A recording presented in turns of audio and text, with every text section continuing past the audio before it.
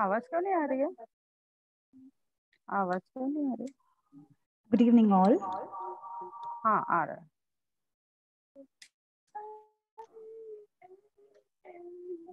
Welcome to the webinar on Vastu Vidya.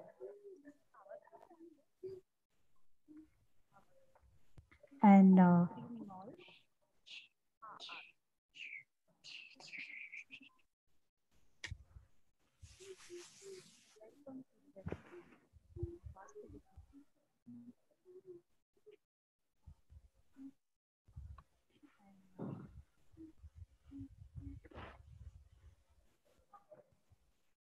okay, I would request all to mute yourselves, please. And the speaker for the webinar, Vastu Vidya and Eco Design and Methodology, will be delivered by Professor R. Jagannathan.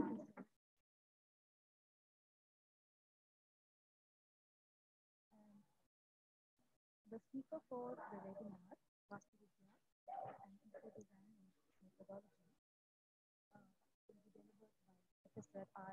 Jagannathan. I would like to start by giving an introduction to Professor R. Jagannathan.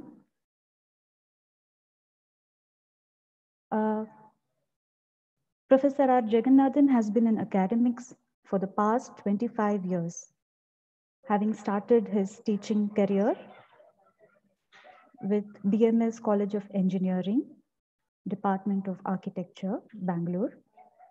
He is presently the principal of the KS School of Architecture.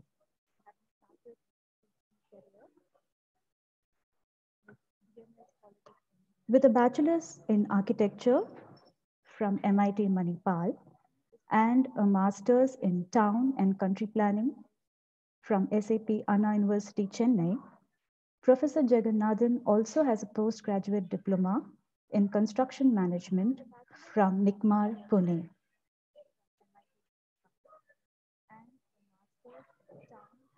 During his school days in Chennai, he was trained in Bharatanatyam by the eminent scholar artist Dr. Padma Subramaniam.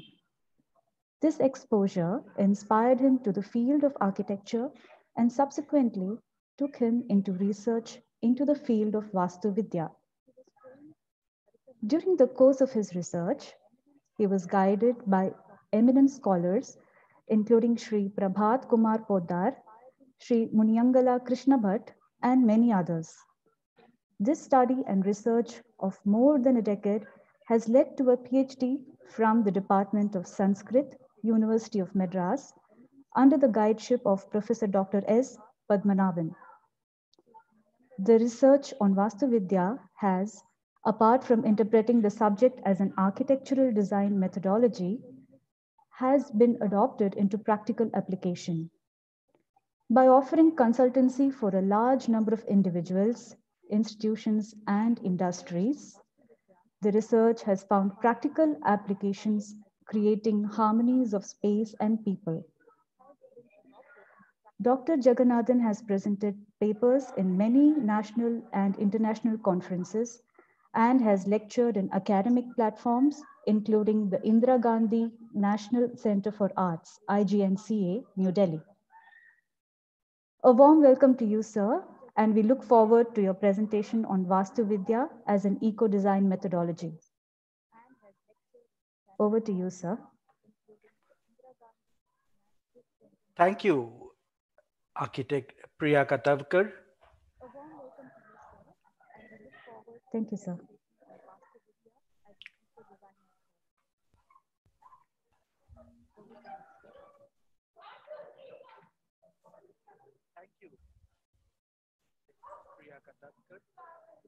How do I share my screen, Priya, now?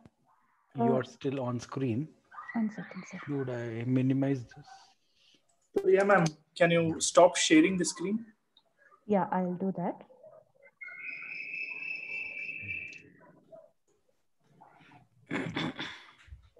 One second, sir. Yeah, I'll stop sharing. I've stopped sharing. No, you're still sharing. I think I've stopped sharing. Priya ma'am, permit. Is my screen on? No, sir.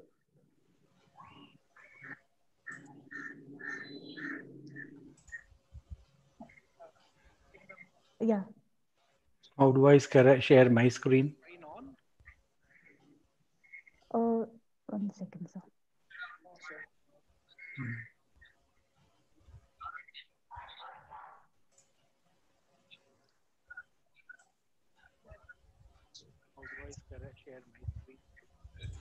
I've allowed multiple participants to share the screen. Yes.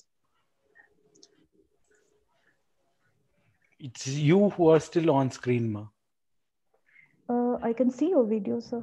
1 second. Where am I?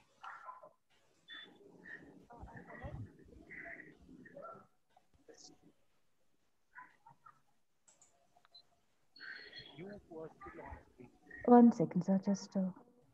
Yeah.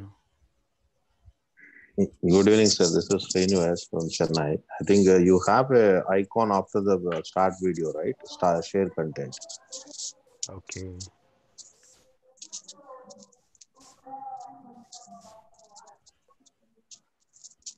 So can like. Good evening, sir. This is Srinivas from Chennai. I think you have an icon after the Yeah. start video, right? Share content. Yes. Yes, I can see your screen now. Your desktop is visible. Yeah, am I on? Yes, we are able to see. Yeah. Thank you, Mr. Srinivas. Yes. Shall we start? Yes, sir. Yes, please. Yeah. Good evening to one and all, dear friends. For this little effort on my presentation on Vastu Vidya and eco-design methodology. Shall we start? Yes, sir. Yes. Yeah. Good evening to one and all, dear friends. For this little effort on my presentation on Vastu Vidya and eco-design methodology. In today's exercise, I shall be trying to present a little bit of in-depth movement into the subject. Essentially, the exercise is trying to facilitate for professionals, architects especially, to understand the research possibilities on the subject and also the application. I shall now move on into the whole presentation. What I would like to do is make a quick presentation of the whole process, and then we can open up for an interactive discussion. We shall start with the salutations. Deshakala padatmata yad yad vastu tatha tata tadrupena yat ya bhavati tam shraye samvidam kalam. Which means I salute her, the Sambit Kala, who shines in the form of space and time, words and their meanings, and in the form of all things which are in the universe. I'll start off with giving a brief introduction about the literary sources on architecture among the Indian literature, because this is something which many people would like to understand. And these are the source texts which I started off trying to understand. Of course, under the literature category, we see the Vedic literature. In the subcategories, we have Veda and Samhita, in which you have the Rig, Yajur, Sama Vedas, Atharva Veda, and all these subjects. And then you have the Brahmanas, the Upavedas, and the Sutra works. Now, these are the broad subjects on which the contents of this subject are available. From this, we have the Atreya Brahmana, Satpada Brahmana, and Shilpa Veda, and Samyukta Griha Sutras, and Ashwalayam Griha Sutras, which are giving a detail about the subject. Going a little bit more on the Shilpa works which are relevant to this particular subject, we have broadly two schools which are categorized: the Maya or the Dravida school of Hindu architecture, and the Vishwakarma or the Nagara school of Hindu architecture.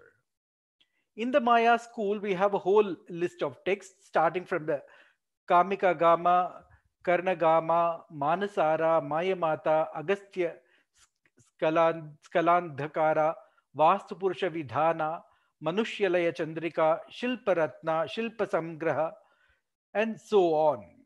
And in the Vishwakarma school of architecture, we have the Vishwakarma Vastu Shastra, Samarangana Sutra, and so on. Yukti Kalpataru, Aparajita Pracha, Vastu Raja Vallabha, Mannolasya, Vastu Ratnavali, Vastu Muktavali, Bhuvana Pradipa, and Vastu Shastra Pratika, and so many more. These are the few I've just listed. There are commentaries available on these texts in the printed form in the market today, but most of these commentaries are in Sanskrit or in Hindi for this text, which are available in the market.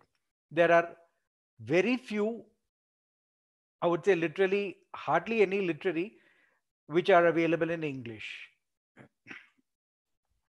Now we will get into the subject. Essentially, we try to understand the subject, why and what of it. The word Vastu etymologically means the place where people dwell. Vasanti pranino atra, from the root word vas, to dwell, nivase. The place may either be the ground or land on which people reside, or the house and the other buildings people build for their use. So it could be the site, as we generally call them, and also it is the built form that into which people go and live. So the word Vastu refers both to the site on which the buildings are raised and to the buildings themselves. Essentially, we should remember, before I get into the next slide, the Shastra very clearly defines and states that this activity is made for the comfort and safety of the humans to dwell and grow. So the whole process of creating such a space is facilitating to convenient and comfortable living and safe dwelling, so that we can grow into our higher lives of spheres in our life. Thus, the early Vedic references suggest that the buildings, especially the houses, were more important than the plot or land in which they stood. The Vedic word for house is Vesma, meaning that in which people enter. It could be decorated, consecrated, and rendered charming and beneficent, like the abode of gods. This is very critical because aesthetics, sense of beauty, is a critical part in any human feelings and thought.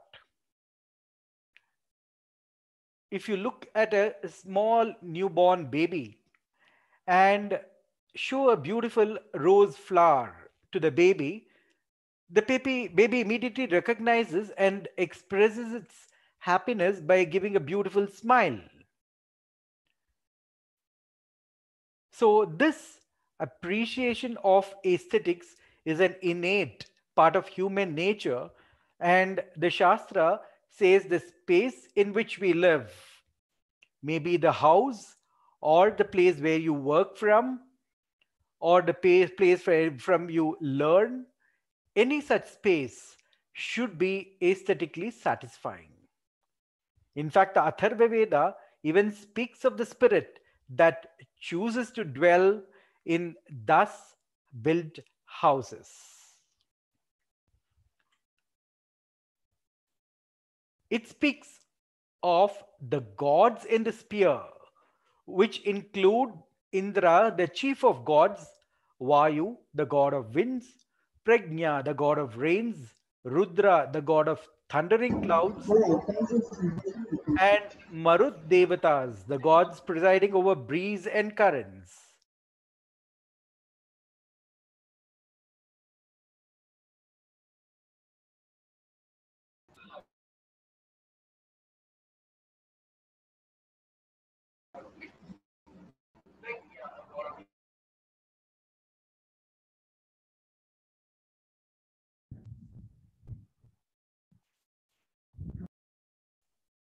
Hello? Yeah, if you note Yes, sir. here, if you Audible. note here, the various gods that are mentioned over here are essentially the various elements of nature which facilitates comfortable human sustenance and living on this earth plane. And therefore, they are not something which is to be looked at purely from the ritualistic form as we generally understand in today's mindset.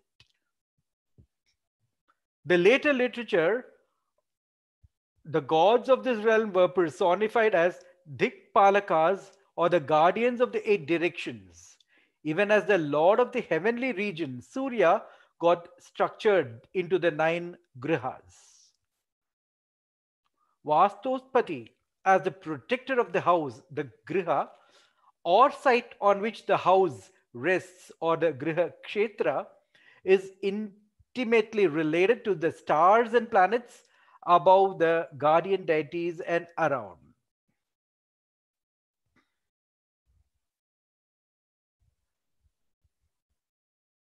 Thus, there are references to this art or science, or as we may even call it, art and science, having been assiduously cultivated by a long line of wise sages and expert architects. In the Matsya Purana, the chapter 226, for instance, provides a long list of 18 experts who handed down this art in a traditional manner. They include Bhrigu, Atri, Vasishta, Vishwakarma, Yama, Narada, Nagnajit, Vishalaksha, Aniruddha, Shukra, and Brihaspati. There are, of course, many more, but these are the few probably important experts who have contributed into this growth of this knowledge. Further, the text states that Vishnu, in his first incarnation as Matsya, delivered in brief this discipline to the first mortal Manu.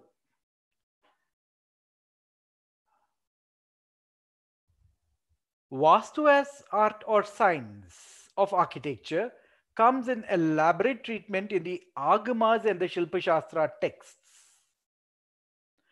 Among the topics discussed in great detail in the Vastu Purusha, as unified personification of forces and spirits that dwell in the sites, divide into number of cells or the padas. The conception of Vastu Purusha is essentially an abstraction based entirely on the site plan, or what we call as the Padavinyasa, and that the Vastu deities of the plan cells must properly be propitiated before construction of the site commences. This is very important, as we see in this supporting sketch, which has been translated from the shlokas into site application, where the various deities are established in a given space. Now, we should understand that again, when we say these deities, as I will show in the later part of this talk, how these deities actually form the part of the human body system. So they are not something which is outside our world, but they are not only within this world sphere, but also very much part of our own living system and our own physical bodies.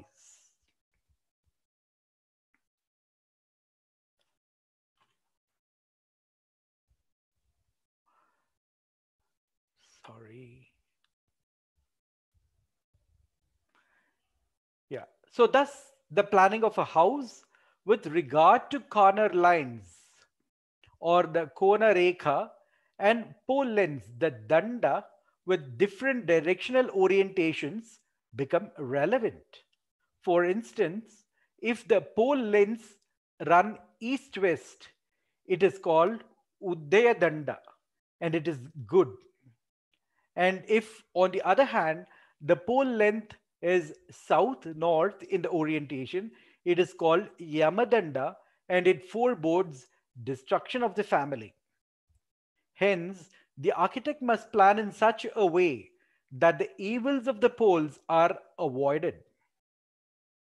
There are many defects that one must avoid in designing a house.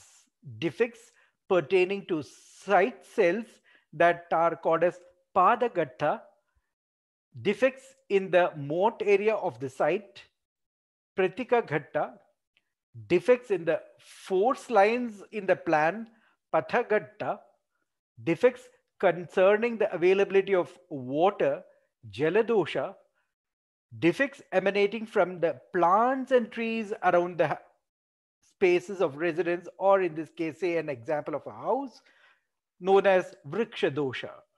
These defects are said to forebode loss of children, wealth, health, and happiness in a given space. Thus, if you see in this image how the dandas are to be laid out and how, based on the orientations, the various activity spaces may be laid on based on the deities which relate to those specific locations. Now, there is a very interesting relationship between this form of a layout to that of the human body. We will see what it is. If you look at it, all Indian architecture has grown out of a subject called the Sulabha Sutras. To apply the principle enunciated in these aphoristic texts to buildings for religious and personal use, they had to make relevant changes with omissions, additions, and alterations. The expression Vyuha Pratyuha is interesting. Vyuha is conjecture or hypothetical reasoning for appropriate additions, functionally relevant and structurally viable, and Pratyuha relates to omissions. The Manasara insists that whatever the spiritual injunctions, a clever architect must use his intelligence and discretion to make the building useful and delightful. The counsel of the expert architect is of great importance than canonical principles, as you see in this following shloka. So therefore, the Vyuha Pratyuha that I mentioned in the earlier slide is very critical, because there are set of canons or guidelines that are given. They are not canons, they are not scriptures which should be very blindly and rigidly followed, but they are guidelines which should be understood and enunciated to the development of the design process, so that the space that is created is useful and delightful. That's very important. Coming to the next part, I'll just move on to to show you how these issues are connected to the astrological considerations and down into the human body. Because for at the end of the day, no, we create a space for the beneficial use of the human beings. Thus, in the Brihat Samhita, Varahamitra sets about to explain the art and science of architecture, which has been handed down in a long line of sages for the edifications of clever, interested astrologers. There are considerations like Ayati Shadvarga, which is a very set of important formulae concerning 6 main proportions. This term proportion is a very important aspect in the subject of architecture. They include Aya, Vyaya, Riksha, Yoni, Vara, and Thiti, together with Amsha, relevant for the Sanchian type of buildings, thus to confirm to the 6 main architectural limbs. Thus, they relate to a base, a column, tabulature, wings, roof, and the cupola or the dome of any structure. These are very typical parts of most building proportions. These formulae involve astrological details with numerical correspondences. While Aya relates to the numbers 12, Vyaya to 10, Riksha to 27, Riksha is also some places defined as Nakshatra, and Yoni to 8, Vara to 7, Thiti to 30, and Amsha to 9. If you notice in this, the astrological or astronomical data have been converted into architectural applications so that you achieve the right and relevant proportions which have to be achieved in any living space. Thus, the measurements pertaining to the breadth, the Vistara, by formulae under Vyaya and Yoni, and those pertaining to the height by the formulae under Vara and Thiti are to be achieved. The calculations are meant to predict gain or loss by the principles like those quoted above in the words Pujyam, etc. There are no, I just will not go into the detailed text shlokas, but I'm just giving you some enunciations for you to get an idea as to how these concepts have to be translated into actual architectural design methodologies.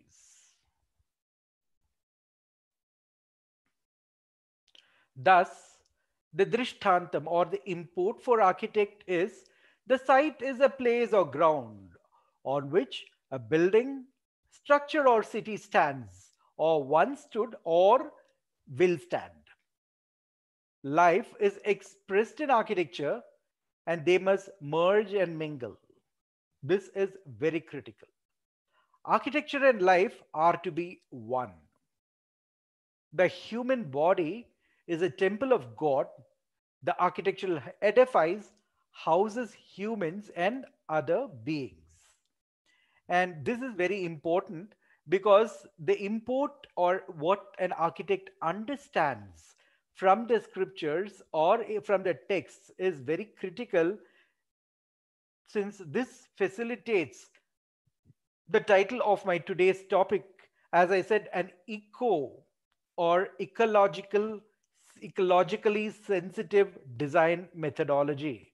This is why I called today's topic in the above way, because it clearly understands, that architecture and human life are to be equally respected, and this quality of life has to be expressed in architecture by both mingling together and achieving a functionally and aesthetically satisfying space.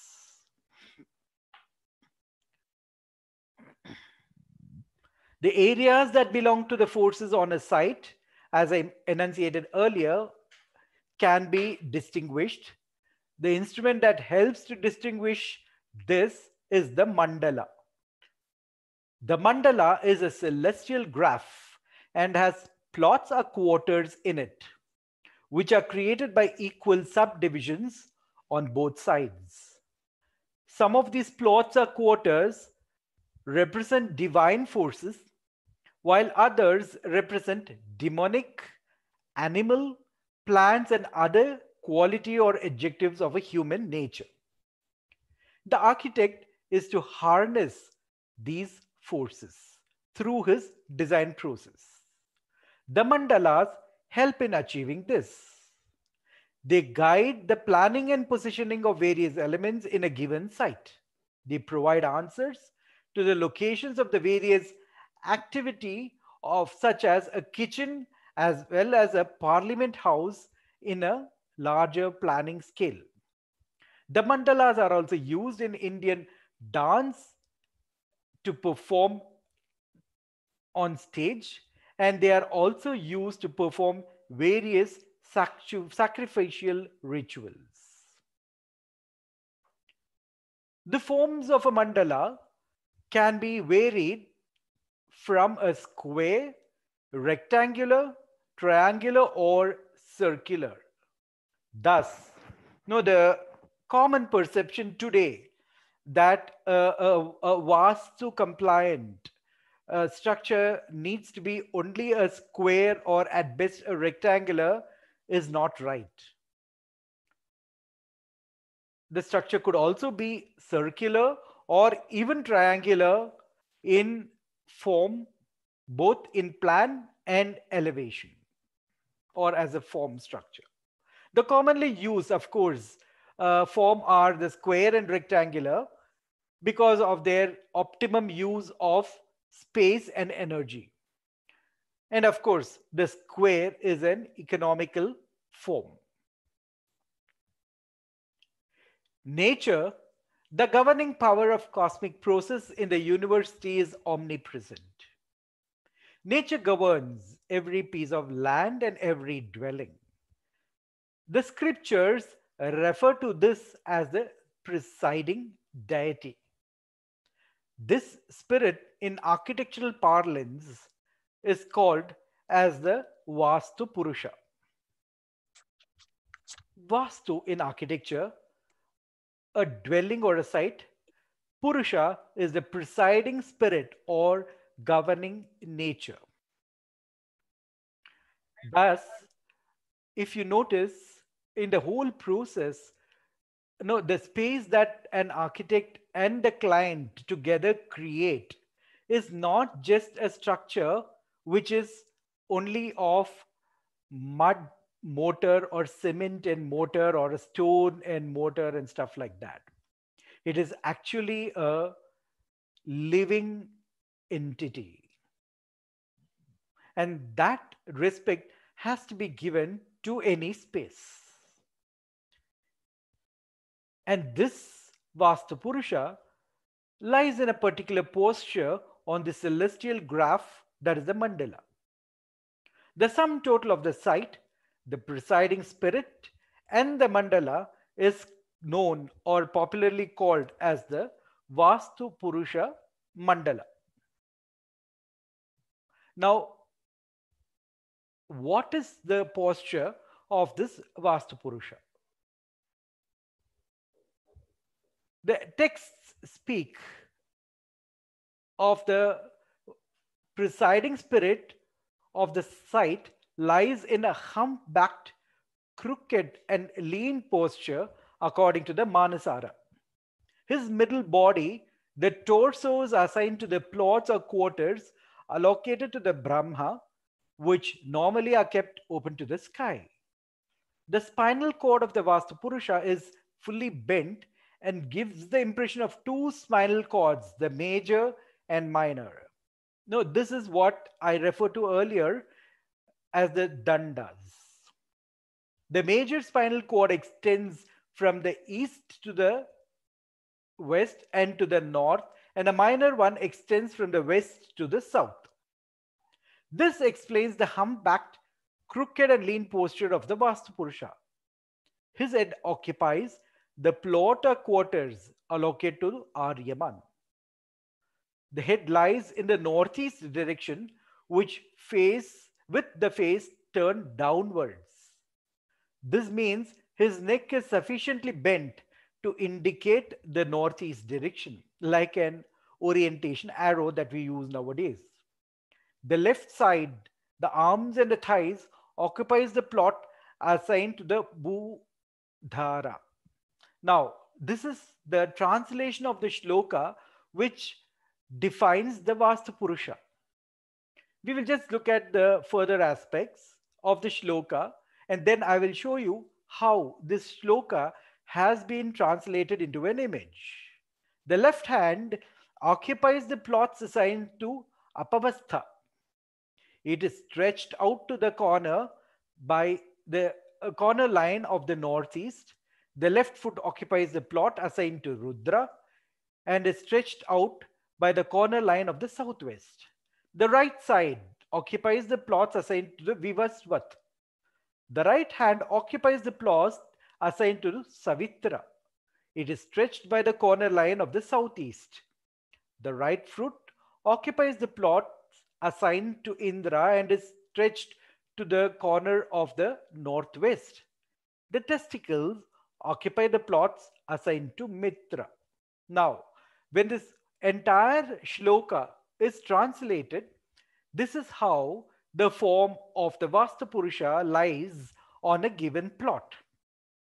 It is very interesting to note that the ingenious method of our ancestors to have conveyed this idea over several thousands of generations without any distortion. This, in my opinion, has been achieved by a simple method of converting the whole concept of the image into a text or a shloka. The shloka can be easily learned by heart in the mind of the human beings, and it can be conveyed orally from generations to generations. And this is what has been happening in our culture.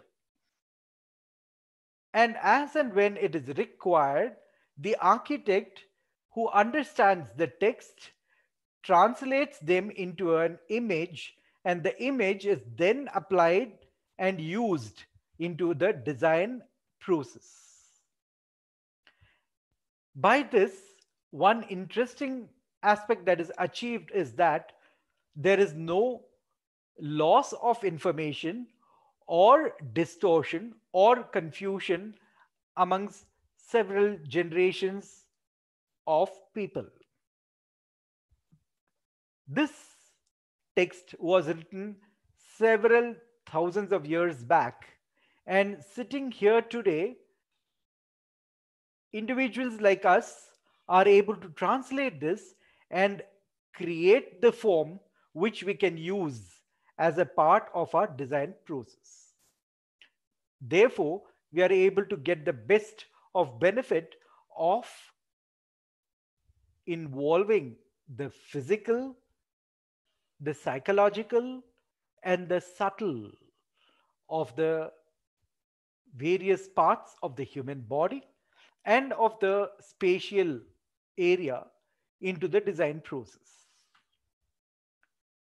So this, in my opinion, has been a very, very successful model that our ancestors have created. Just imagine, if our ancestors had made this into an image and left it maybe in some temples, they had carved this out. Today, we would not have been able to understand what is it that they have done. And mind you, the images are also very much there in many of our temples in a very subtle manner, which we should be able to recognize and interpret and understand. Even that, we find it very difficult because there has been a gap between the perception and understanding of a particular generation in a particular period of time to that of our generation in our period of time. So then there could be possibility of misrepresentation, which could lead to misunderstanding and confusions in the whole process. Thus, leaving this information by way of textual process and the methodology of writing this text by way of a shloka, simple poetical interpretations, has made it very easy for people to maintain and understand the whole process, and thus they have been able to sustain the whole knowledge system over millennia. And very interestingly, if you notice in this image, the image of the Vastu Purusha, and if you take a modern day sonography image of the baby in a mother's womb, it has a very, very close resemblance.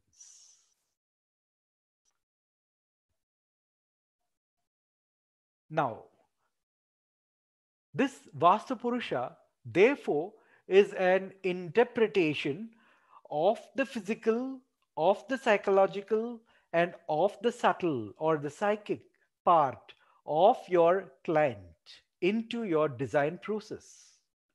Hence, while designing, due care must be taken to ensure that the marmasthalas or the nerve centers, all the vulnerable points of the Vastu Purusha or that of your client are not put to pain.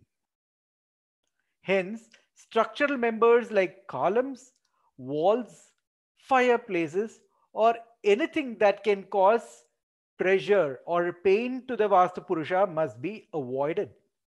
As the Mayamatam says, the wise man must avoid tormenting the limbs with the limbs of the house, for otherwise innumerable sorrows will befall the limbs of the owner of the house.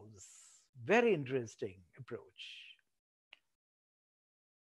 To see how this relationship happens between the human system and the Vastu Purusha Mandala, we see there are the three broad parts of the human body. The physical part, which includes the skeletal structure and the nervous system. The psychological body, which includes consciousness, thought vibrations, mind, and the subtle bodies, which are formed by the chakras, nadis, and the panchakoshas. These are all integrated and incorporated into the entire architectural design process.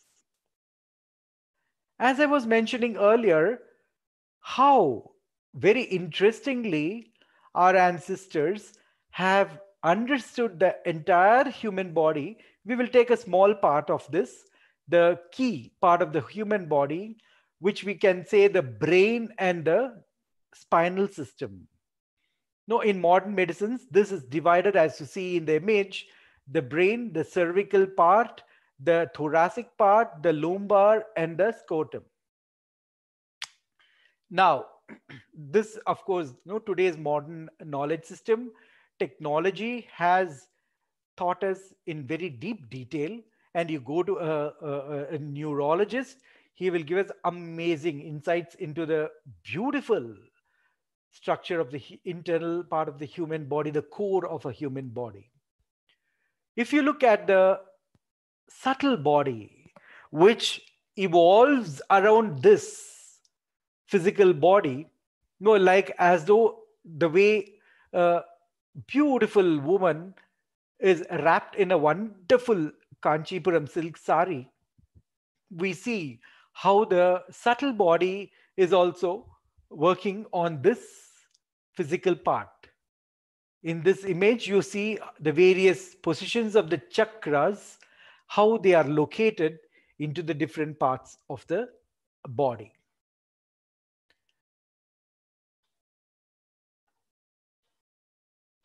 The text says there are 6 chakras, or the dynamic tattvic centers in the body, starting from the Mooladhara, Swatisthana, Manipura, Anahata, Vishuddha, Ajna, which are described in the different shlokas. And all of these finally culminate into the Sahasra Padma, as you see in this image. There is a very beautiful relationship between these chakras and the celestial bodies. The form of the human body has supplied the motive of conception to the Indian mind of everything that ought to follow nature to its advantage. Accordingly, even in designing of spaces, the human frame provides the model for this design. Thus, the Vastu Purusha is related to the human body at the physical, at the psychological, and at the subtle levels. The quoted shloka actually is the explanation for that, which says Surya is the presiding deity of the Mooladhara chakra, while Chandra, the lord of the stars, over the Swadhisthana. Kuja, the son of earth, presides over the Manipura, and Buddha reigns over the Anahata chakra in the heart region. Guru is the deity of the Vishuddha chakra in the throat region. Shukra is the deity of Agnya chakra, which lies in between the eyebrows. Shani, the son of Surya, rules over the Sahasrara chakra. In all the marma points of the Nadi reside Rahu, Ketu, and Gulika. And the shloka further goes on, as I allude to all these divinities for longevity and so on and so forth, is the detail of the shloka. Now, the interpretation is how this various celestial bodies relates to the different parts of the brain in the human body. It says the Surya relates to the thalamus, Chandra relates to the hypothalamus, Mangal relates to the red nucleus, Buddha subthalamus, Guru globus pallidus, Shukra, and the Shani and the various deities. Let me not start reading them, and I know it'll give the details. We can look into it now. Therefore, the mandala system, a celestial graph, helps infuse a harmonious character into the design of buildings or settlements. Sustainability. Any site is imbued with different characteristics, good and bad. In the language of the mandala, they are defined as divine and demonic forces. The suitability of forces in each quarters has to be weighed against the requirement of the project. Nature, man, structure, and site must be closely knit. Planning through the mandala helps to achieve this.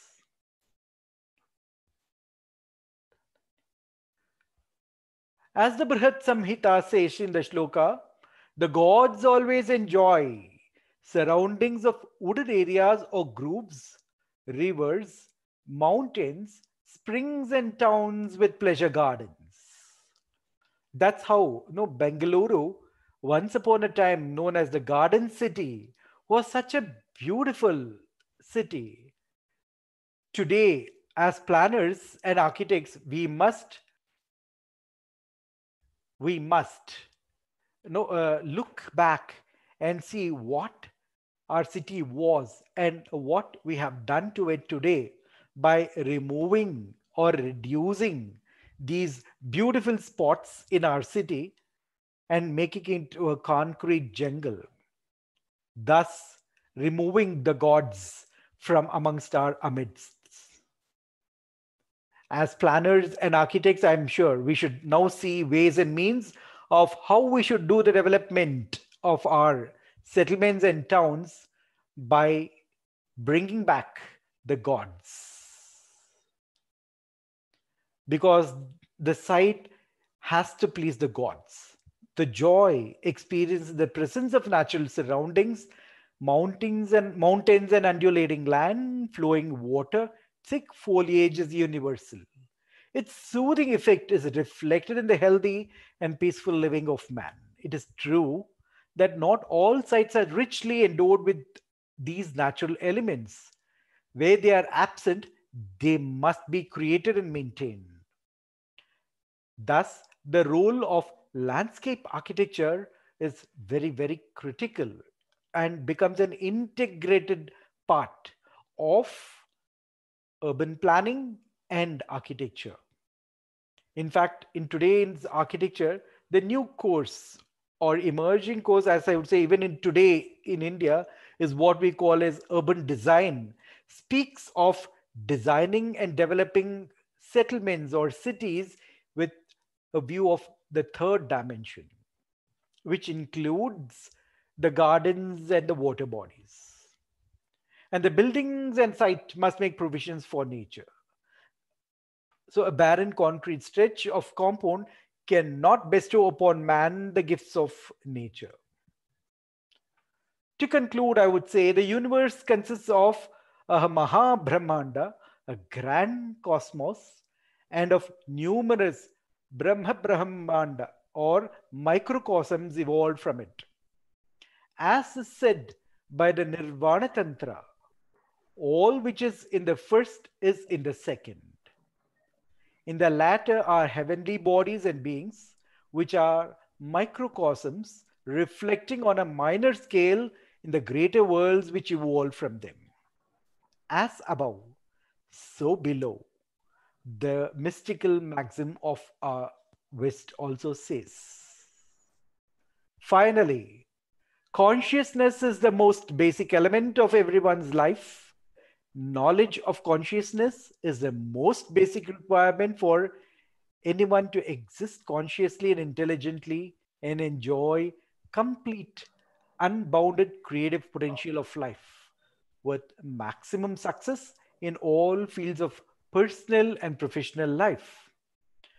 Creating the right living environment helps in facilitating this vital link with the ultimate reality. Thus, the place where we live and work has to be the platform for this link. Architectural design based on the Vastu Purusha Mandala is expected to be one major step in this direction, thus establishing the hypothesis Yedi hasti tad yantrya yanne hasti na tad.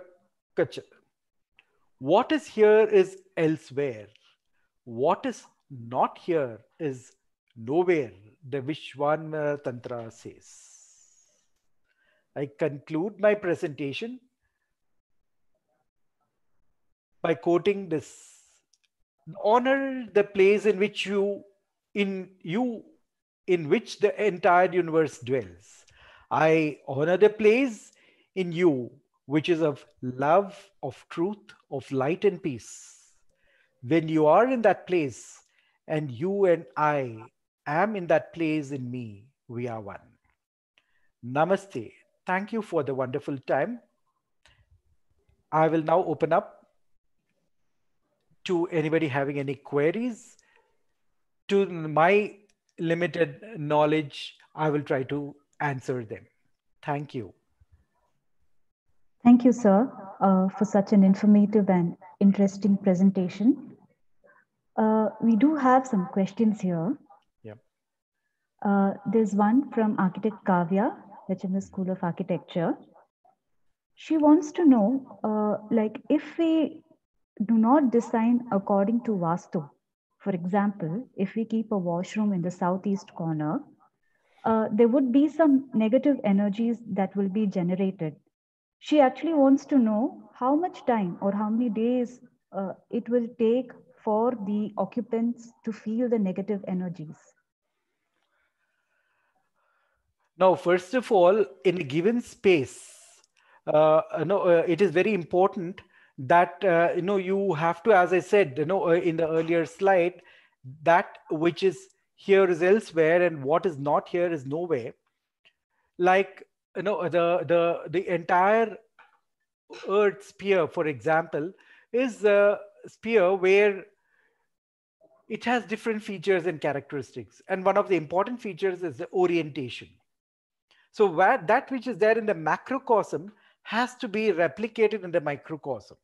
So once you, as an architect, design a space, the first step is to create the definition of your space. For example, the earth has its boundaries, right? The whole earth is a sphere, and there's a limit. After a point of time, you go out of the earth's atmosphere. And beyond, by that, you also have a definition, and then you have the orientations. Likewise, for your site also, you must first define the definitions of your site, the peripheries, and then based on that, you must define the orientations. Once you have done that as an architect, only then the orientations work, and then the southeast, northwest, all this business happen. Okay. So the human body is a very dynamic element, and this dynamism of the human body could react depending on the capability or features of the individual's capability.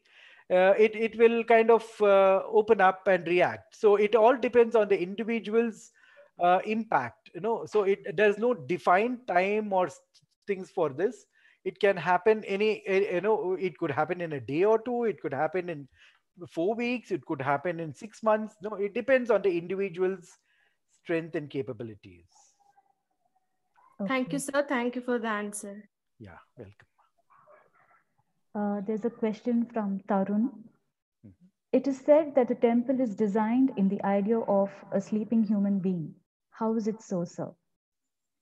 It is not sleeping, it is a lying posture. See, the human posture, as I said in the Vastupurusha Mandala, is in the posture of a fetus in the mother's womb. Now, if you look at a sonography image, the womb is always dynamic. It's in constant motion in the abdominal fluid. Now, this movement is to be captured at the particular part of the posture, and that is what we use for the Vastupurusha Mandala. Now, the image that we saw is when the fetus opens out its hands and legs. There could also be the part where the fetus crawls in and holds its hands and legs back, which is normally an image of a fetus which we see in many of our medical journals and images. That could also be used in some of the design processes. Like that, one may also use the posture of a lying human being, which is also popularly used as the posture of Vishnu, the celestial god, who is always in a lying posture, popularly represented in a lying posture. So one can also adopt it. So there is no such rigid posture that is defined. It is again the choice of the architect, depending on the design or the spatial requirement, that the posture has to be adopted, and the mandala has to be designed and developed into the process. On the superimposition of the mandala, the spatial design has to be created. Okay. Is this also related to the Agama Shastra, sir? Very much, very much. As I said, in the beginning, everything is there, in the texts. So like we see the texts which are showing, everything is very much in the Agamas, the Vedas. Everything is there. It is part of it. See, the whole subject is in the Vedas. from the Vedas, you come to the Upangas, the Agamas, and various texts. So different kind of informations are available in different parts of the texts. Okay. There's a question from Shweta. Is Vastu Vidya relevant to apartments too? Each flat will have a Vastu Purusha or individual building, she asks. Well, it's an interesting question, because that is what the way largely people live today, multi-level livings. And see, the Vastu Purusha, as the first part of your question to answer, is relevant to any space which human beings use. Maybe an individual residence, or an apartment, or a commercial complex, or an hospital, or educational institution, or an IT hub, whatever, including up to the level of a city. Now, the second part of your question, does each unit need to work? No, it will not be like that. See, an apartment should be probably conceptualized like that of an entire human body. The different units, or the different apartments in that being like the different limbs of the human body, or the different elements of the human body. So each one cannot be working in its own direction. So it should all get integrated into one part, and well, maybe that's how the architect should design it. So I don't see if it's relevant to make each unit relevant to the Vastu Purusha Mandala. It probably cannot be done that way. Okay. She also says, I have a lot of interest in the field of Vastu Shastra. I would like to know from your experience, from where to learn this science. Well, as I said, Indian knowledge system, as I always keep telling, is a very vast, deep knowledge system. There are a lot of texts available, and most of us are unfortunately not very familiar with the language in which most of these texts are. That is, when I say language, it is largely in Sanskrit today, and in many of our regional language, Kannada or Tamil or Hindi, languages like that, Bengali, Kashmiri. You have a lot of information in all these languages, but then unfortunately, we are not very familiar with our language, especially at the technical level, to understand terminologies, and many times we rely on some English translations. But as I always say, it was the advice of my guide and teacher, guru, Dr. Padma Subramaniam, when she first suggested to me, when advised me, saying that, like, well, the best way to appreciate Indian knowledge system is to read it in its own original language, because the interpretation and translation of different individuals could be from their own points of views and their own situations and limitations. So sometimes, or many times, as we see in today's situation, there have been distortions. So it might be useful uh, that an individual should critically, I would like to emphasize on the word critically, analyze and study the Indological knowledge system through our own languages. I'm emphasizing on the word critically, because let's not get carried away saying that all that is Indian is great, fantastic, and let's not get into such jingoism. But certainly there is a lot of knowledge, and over a period of time there has been a lot of distortion and confusion on the of this knowledge. So we should not be lost in that too. So what is important is to be critical, and as a researcher we must be very careful to do this research. So honestly, I wouldn't I would only suggest going into the list of texts which I had shown in the beginning. You could use any of them to start your research and start learning the subject. A question from architect Raghavan. How is Vastu Vidya different for different buildings like homes, offices, etc.? And are Vastu Shastras available only in Sanskrit? The first part is, it is not different.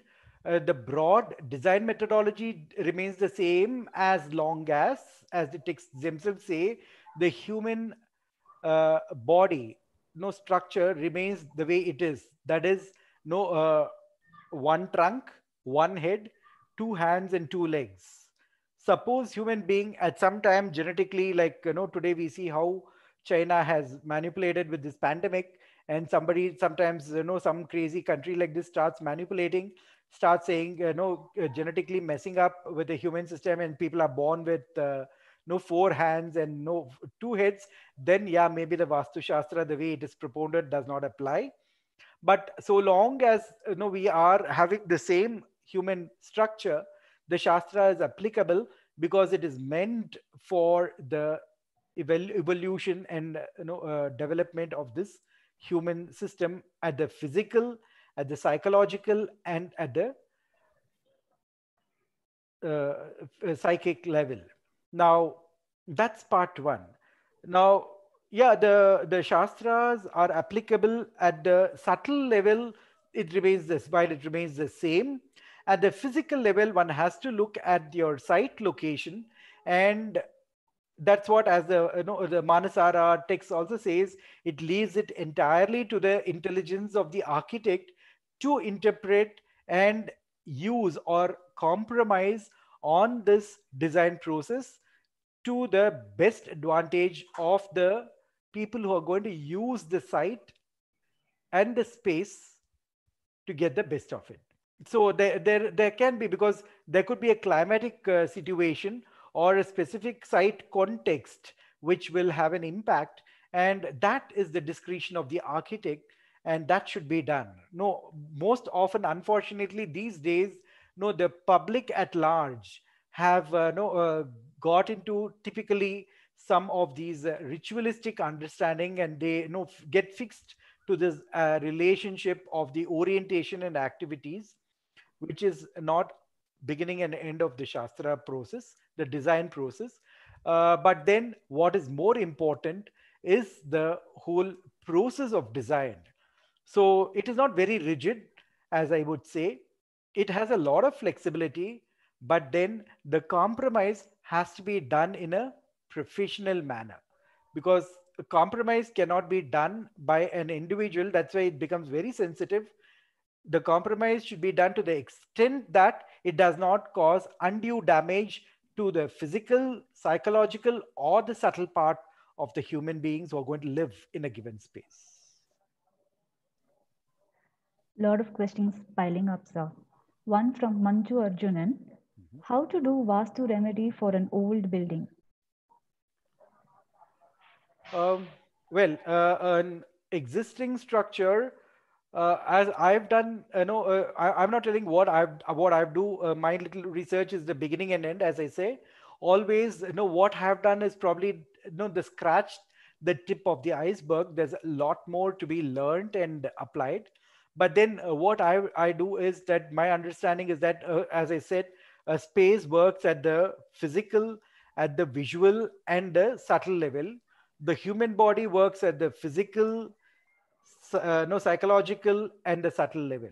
Now, on this, though, if you see the three, the subtle is the key, and the subtle of the space has a very strong impact on the subtle of the human body, and the subtle of the human body has a very strong impact on its psychology and physiology.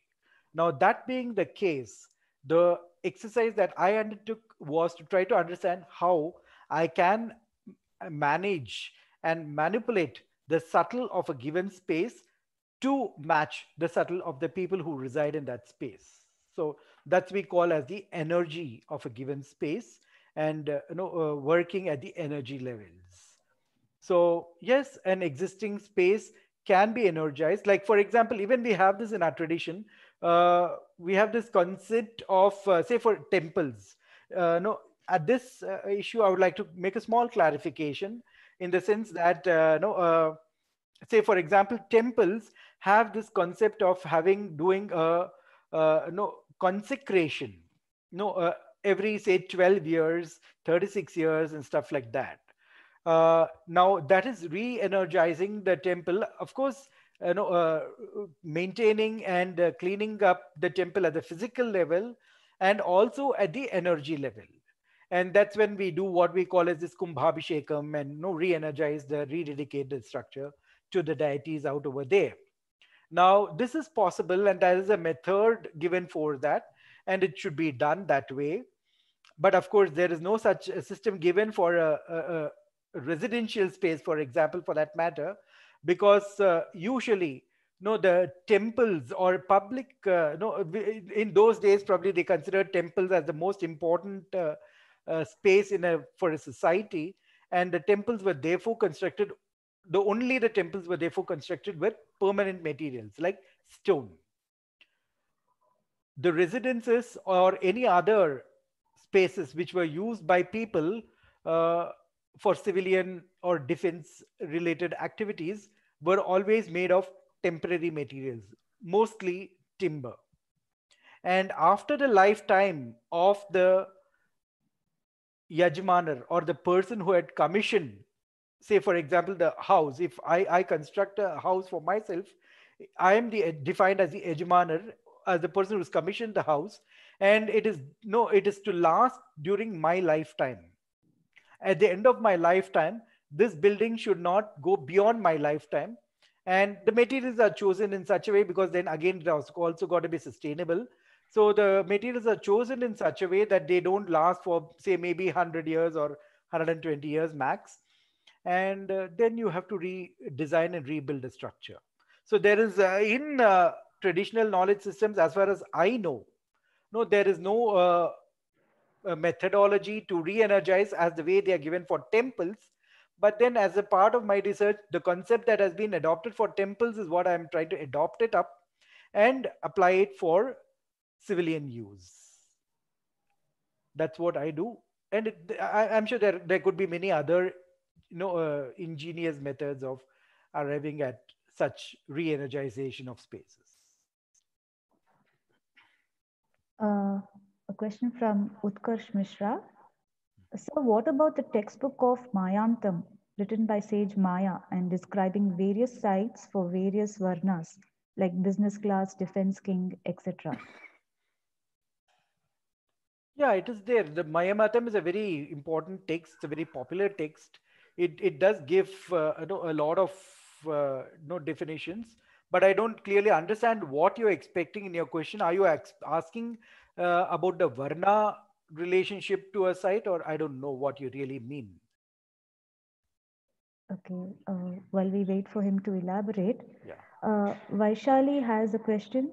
She asks, if we have an old building, which is wrong according to Vastu, like the toilet in the southwest direction, can we add or subtract anything like landscape ideas to make it correct?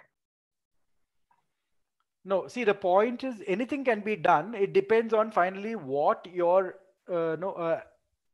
intervention impacts on the body of the people who are using that space. When I say the body, I mean the physical, the psychological, and the subtle body, the psychic body of the people who are using that space.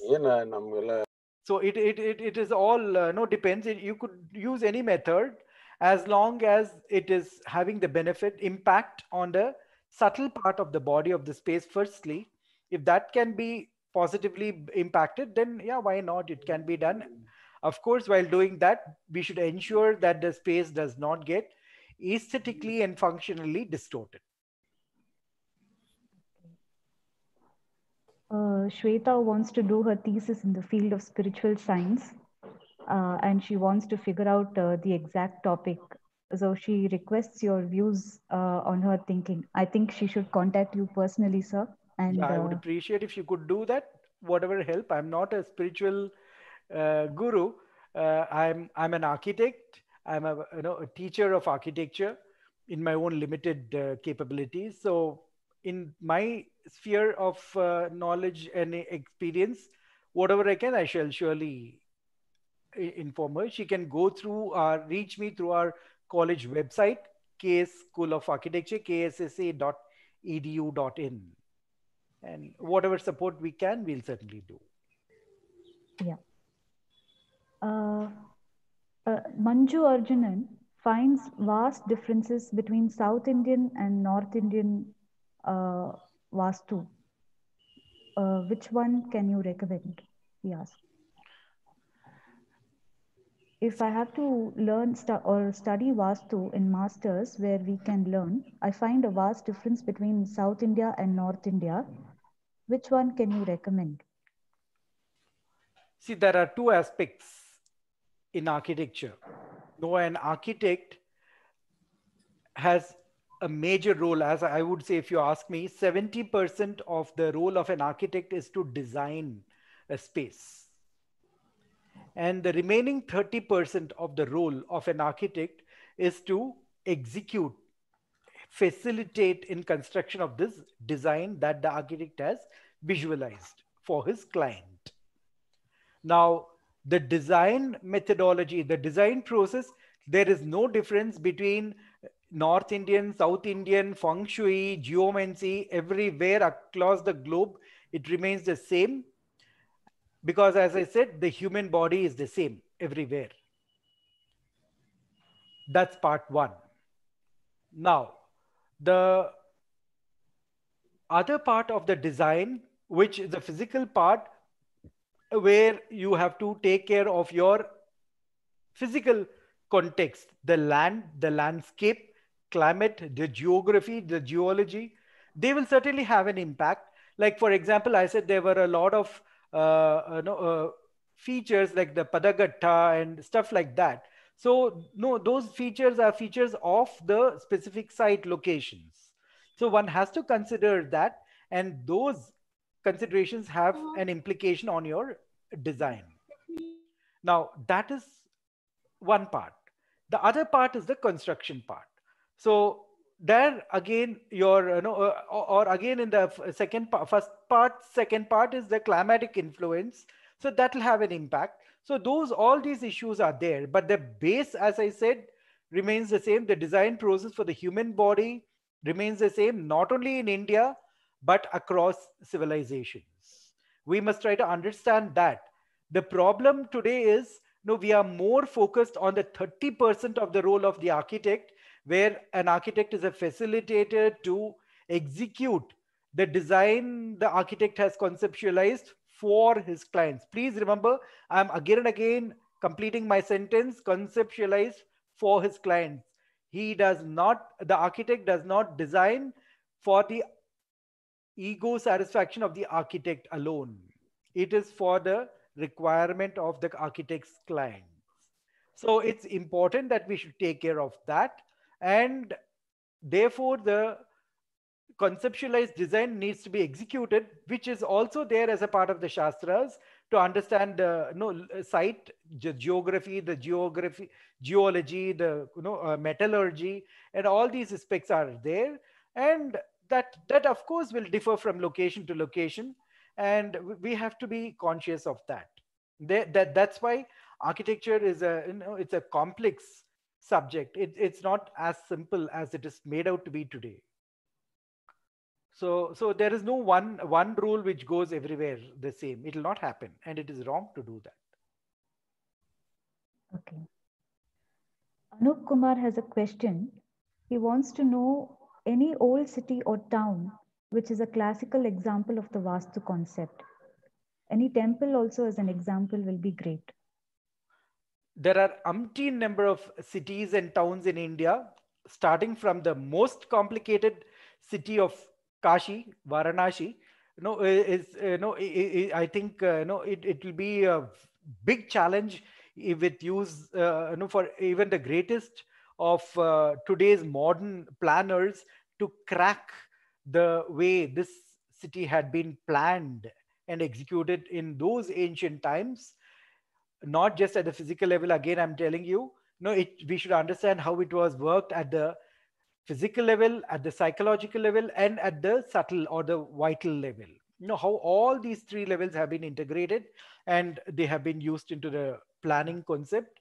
And like that, any of our cities, the cities of various towns like Jaipur, Jodhpur, coming down south, Kanchipuram, Udupi, old cities, but the core area. I'm not, no, let's not get confused with the settlements of today's, expanded area. You can look at the study of the core area, do a study.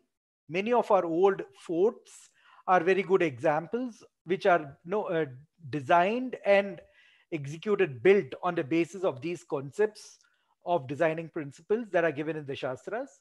Many spaces are there. And of course, temples, you have the, various temples. Yeah, unfortunately, couple of temples, many of the major temples in the north have been distorted because of the interventions of the different invasions over a period of centuries. But then south has been lucky. East and south, I would say, has been lucky to the large extent. And no, some of the old temples in Assam, Bengal, coming down to Orissa are great examples. The Puri temple is a fantastic example. And then coming further down into south, you have huge number of examples in no, Karnataka, and then Sri Rangam, Kanchipuram, many temples in Kanchipuram. And I would say the pinnacle probably would be easy, simple, but complex. Issues are integrated into the design, no, in the temples of Kerala. On the face of it, it might appear very simple. That is the ingenuity of the Indian architect.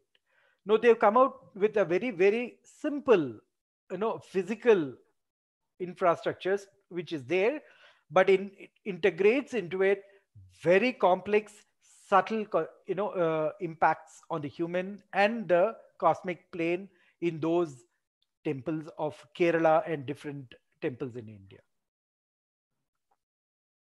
Vaishali wants to know if you could refer any Vastu book in English, which she can study. No, as I said, no, there are many books. I wouldn't like to discourage or bring no comment on anybody.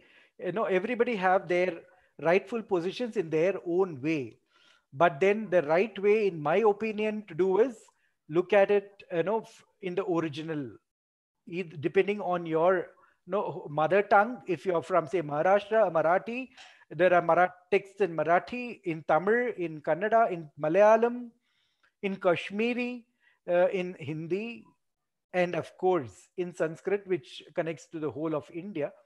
So I would think that is the right way of doing justice to learning this subject.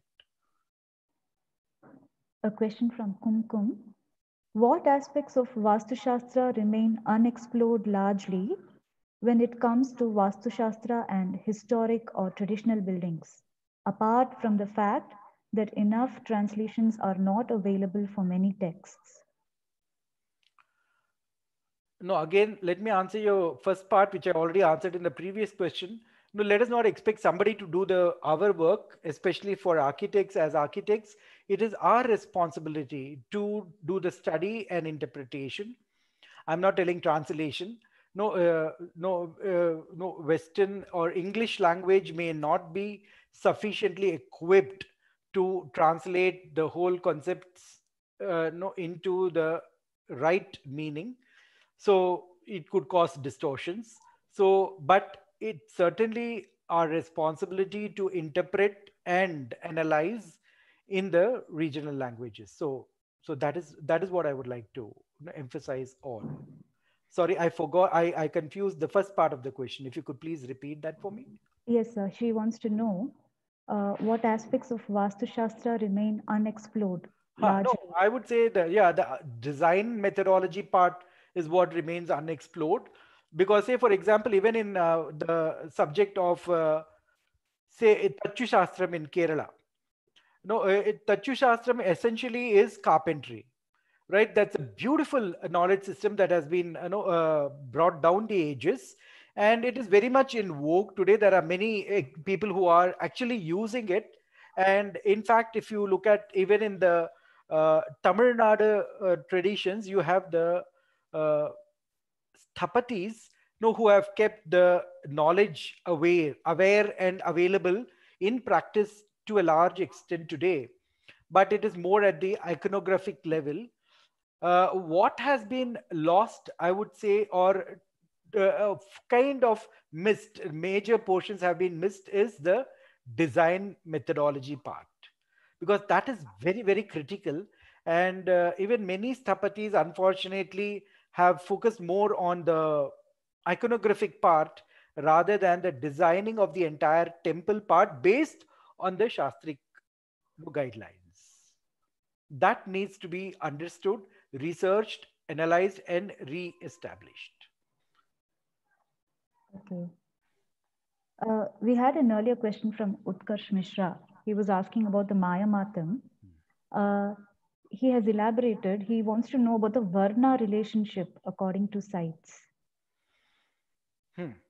Now, see, the Varna structure was the social structure in ancient India. The Manu Dharma Shastra speaks of the Varna, and maybe in today's kind of what is a social structure, what we could probably convey that into is a class system. The caste system, the way it was defined in the earlier, is not there today. It is largely distorted and exploited. But then what is there today is the class system, which is of course a Western model based on your economic strength. It's purely money, and the rich I am, I become higher class. The lower I am, I become the lower class. Simple and straight as that. Now, that being the case, no, the point today is that the Varna system, how do you apply? It is very difficult to apply in today's system. One exercise that I have been trying and to work on is to connect the Varna. For example, the four Varnas, the Brahmana, Kshatriya, Vaishya, and Shudra, are related to the physical structure, for example, to put it more properly, a society is related like that of a human body, and the four varnas are part of the limbs of the human body definition of a society. So the Brahmana relates to the face, the Kshatriya to the shoulder, Vaishya to the hip, and Shudra to the leg. Now there has been very clear that there is no part of the body which is superior or inferior. And the Manu Dharma Shastra, if you say, also is very clear about it. It doesn't say some varnas are more superior or some is more inferior. Everything is important, relevant in their own ways, and they have to perform. Now, having said that, each varna is supposed to have a psychological characteristic. And this is very interesting, an exercise which I had done a couple of years back, where we say that we took the Manu Dharma Shastra and said like each varna's characteristics, psychological characteristics which are defined, were listed out, and the four varnas have been defined based on their psychology. Now there is a number of tests in the psychiatric school of studies, and one of them is known as the Lucer's color test. And to my great surprise and excitement, when I was studying and reading this Lucer's color test methodology, we found that they also define different individuals. Of course, no, they define the individuals who come to them as a patient for a psychiatric evaluation, but then they define the mental conditions into different features, and some of these characteristics also fairly well fit into these varna characteristics. So one way I was trying to apply this or impact work on this was to work on your client, do an exercise on this Lucer's color test, do a study on the client, and through that identify the varna of your client. Not from the client claims to be a Brahmana or a Shudra, no, not on that basis, but then basis of this Lucer's color test, we evaluate it and try to work it out that, and based on that the site characteristics were defined. That is one thing I did. I'm again, let me put it very clearly. All these are experiments and studies that are being done. Again, in the field of humanities, No, it cannot be defined as this is right and this is wrong. No, there is a lot of conjectures and studies that are done, but fortunately today, science has developed, to a level where there are equipments, technology equipments available, with which we can even actually check these subtle energies of the human beings and how they are being impacting on the individuals. At this point, I would like to point out, no, to all of you that, no, see, today the point on view of study of modern science that we are using is what we call as the Newtonian sciences. Now, Newtonian sciences, essentially work on the principles of physical proof. For a very, very long period of time, for long centuries, we've had our great scientists who've been experts on this, and they have been experimenting and working on these lines. And of late, I'm sure many of you would have also heard and worked on what we call as quantum science, quantum biology, quantum physics, and all this stuff. Now, in quantum science, the difference is that they agree and understand. Today, they also have proof through technology interventions about the energy part of everything in Earth.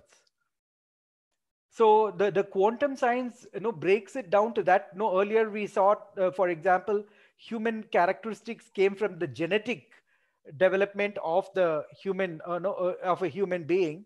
Then there have been studies which, ended up in a dead end in Newtonian science, which says where is the intelligence in the genes to keep this information into the genes of a person so that the family traits come through the individuals. And that's when quantum science has taken over, and it says that there is a sheet of energies which cover these genetic molecules. Go into a lot of details, of course, and which says that that sheet of energy is the one which actually carries the memory, or that is the brain, if you can call, of this bodies. So which keeps the information into and passes on from generation to generation. So that is what is quantum science. And I think, as the new generations, we should all start now seriously start looking at quantum science. I hope, the new education policy looks at it and starts bringing emphasis on quantum science into our educational system, and facilitates knowledge learning for our society. Thank you, sir. And there's a question from Tarun. He asks, when a Pandit comes to visit our house and guides us to put some portraits of God or goddesses and mirrors in some particular places, will it really solve the problems of Vastu? If it's as simple, I think all of us would have gone to, become a Mukesh Ambani. And it's not as simple as that. But yes, the knowledge system does give ways and means of, see, the pictures or the of our gods and goddesses are, from an, say, architect's point of view. I look at it as an architect, and I would say it's a form, and every form has its impact on the subtle bodies of the human system. So one has to understand a particular picture, not necessarily of only a god or goddess of a Hindu structure. Any form, we have to see if it works positively on the subtle body of the people who are living in that space, and fixing it in a right position, in the right direction, right level, gives that benefit. We can do it. It's possible. But it cannot be a blind goose chase. Right. Question from Manju Arjunan. People are talking about landscape Vastu. Is it true? Will plans have direction for Vastu? Yeah, very much. As I said, no, I don't know how many people have done a research on the landscape elements of the shastras, or of our traditions. But then, yeah, very much I can tell you for sure the very much plants, trees, as I said, even during the course of the presentation today, have an impact on the health and well-being of the people. So very much, it is there. It's only that one has to understand how these things to be used. That's possible. And of course, the point what I would like to say at this point is, again, is that no, the very interesting part of our Indian texts is that, like, say for example, you take a text like, say, Mayamatam. Somebody also asked it, like, Mayamatam is a text we popularly understand, a text on the Vastu Shastra. Yes, it is a text on the Vastu Shastra, but Mayamatam is not the beginning and end. No, like how, for example, in a contemporary book, no, you have, links that are given. No, you can connect, say for example, in a Google page, if you're looking at for some information, no, there are some terms and words which come in blue. So you click on that, it'll take you to another site. So from there you get information. It keeps going. No, like our traditional texts are like that, and the links are actually given in the body of the text itself, like your Google page. It does not give a footnote and say, put it in an appendix and say you go to this book and that book is in this page, you see. No, it doesn't give like that. It is given like in your Google page itself. In the page itself, the link is given, and one must know how to read it. There are very simple no systems. Why, if one learns Sanskrit as a language, no, you will be taught how to use those processes of reading a book. So once you do that, then you can easily get the connections of the links which is given in the body of the text itself. From there you can go and it gives you all the details. Go to different materials. That's why I said there is no one text. No, if you look at Mayamatam, then from there in a particular shloka they would have given you a link. From that you have to go into another text. From there it gives you some other link. So it depends on what level you want to go, what you want to learn. I think we are looking at the last question from Utkarsh Mishra again. Is there any kind of Vastu in Islamic architecture or other European architecture according to their aspects? Absolutely, yes. All human beings need to live in a positive sattvic environment. No, no, the of course the as I again said, the basic design process evolves about the human body, and the basic design process remains the same, but depending on the geographical, geological, climatic, and socio-religious patterns of the society, certain features have been added into the design systems which have their impacts. It might be Hindu, it might be Islamic, it might be Christian, Judaism, whatever religion is only a means.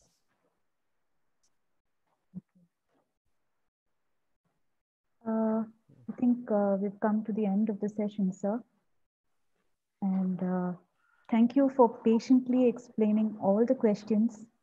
And thank you, audience, for being such a wonderful audience, for participating so keenly in the session, and having the patience to like put forth your questions in a very elaborate way.